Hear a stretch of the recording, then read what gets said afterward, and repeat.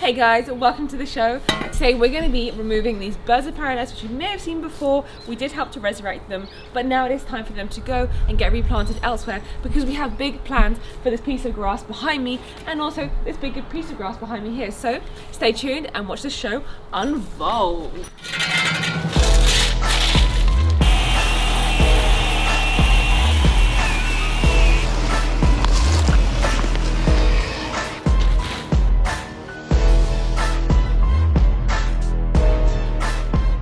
Alright, so first up we're going to start over here, and what we're going to need to do is, as you'll see, there are some river rocks. Now these rocks are great for drainage purposes. They're great as a base if you want to do some concreting. They're also great just as moisture resistance, or even if you want to use them to retain some walls. But in this situation, they're of no use to us.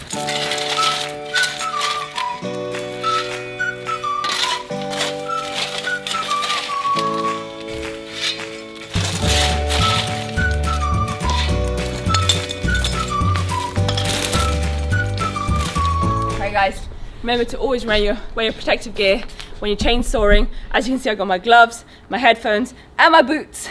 And to start the show, I'm going to start with the smallest one because I think it's going to be the easiest one. Fingers crossed, don't know. Now, as you can see, there are a lot of obstacles here. There are some stones, so clearly you don't want to be chainsawing the stones, otherwise you get shrapnel in your eyes. So you want to make sure that you maintain a safe distance from the floor, and I'm going to be chainsawing at an angle. So again, make sure you don't chop your leg off. So basically, if you're reckless, this isn't for you. All right, here we go.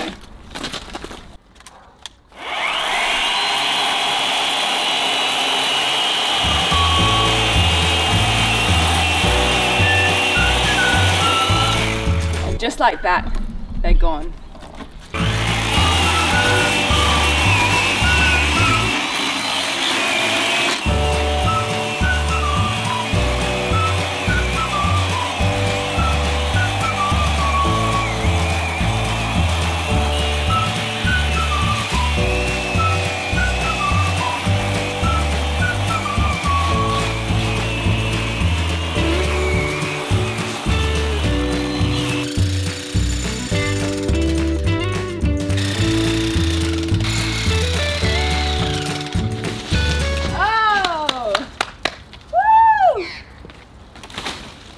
So I'm just using a demolition hammer over here, just dig straight into the middle, dislodge it, and then pull out as much of the roots as I can.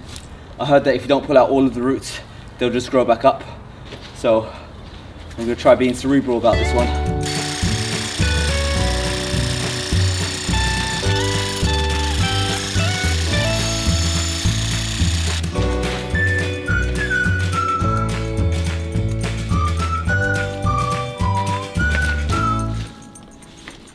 It looks so much nicer. It genuinely looks so much wider, bigger. Oh, I can't wait just to get rid of all this and make it nice and pretty again. All right, I'm doing that side next. Let's go. Woo.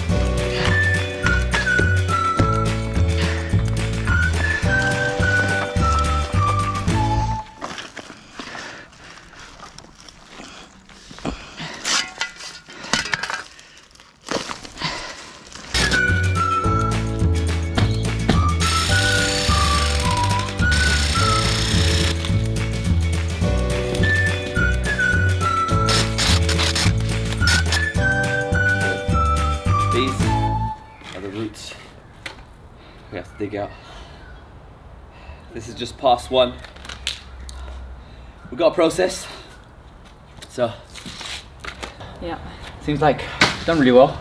Chainsaw, that was fun, except she's got an Azito and it was just awful, incompetent. Then you were using the shearing scissors, and they were alright, but you couldn't get as low as the chainsaw. No. Manual labour as well. Manual labour. I've been digging out with demolition hammer. Yeah. That's working really well. Yeah. I still haven't dug all the way down, and we've got a lot of rocks to move. So we're going to collect all the rocks and just broom them away into our big rock pile. We're collecting all our rocks. Maybe we'll use it as a base for some sort of maybe whatever structure, carport, anything, concrete pad, anything like that.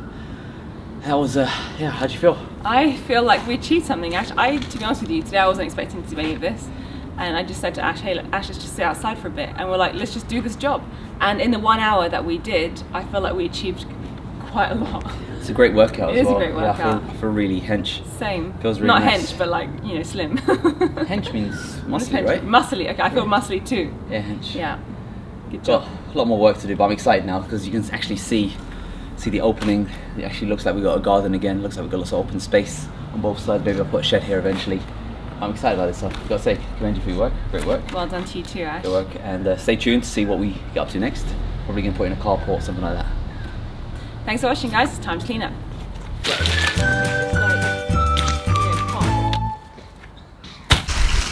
Getting ready for the tip. It's like a never-ending pile of green waste in this house. There's so many, like, where do they even come from? Oh. Feral.